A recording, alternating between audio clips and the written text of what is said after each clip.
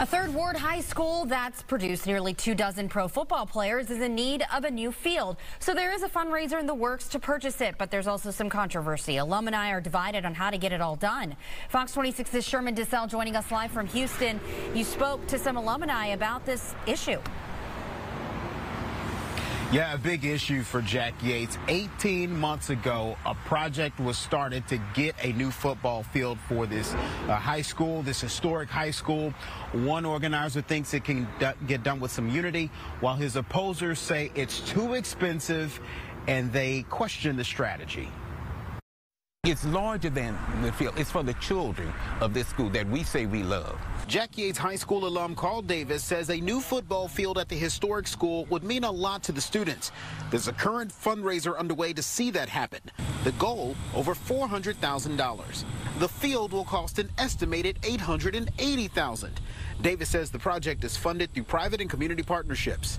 The NFL Grassroots Foundation grant covers $250,000, while the Houston Texans pitched in a matching grant of another $200,000. We can get it done, but if we work together. And that's what we're asking to all the Yates alumni. Come together. But fellow alum like active community member Gary Monroe are calling foul on the strategy and the organizer. We were not informed properly that this was a matching grant. We didn't know as a community, as alumni base, that we needed to match the $450,000. Also, one stipulation for the grant money is they must use a field turf of the Texans' choice, constructed by Hellas, a company popular in Texas high schools. Opposers say that makes it too expensive, and if the deal was structured differently, it would have cost less than half the price. And one vendor is, twice as much as the other vendor. So now you have to raise twice as much money to do that. One thing the two groups agree on are they want what's best for the students. And they're hoping the community can step in to help. We got to figure out how to make wine out of water. We got to get this done for these kids.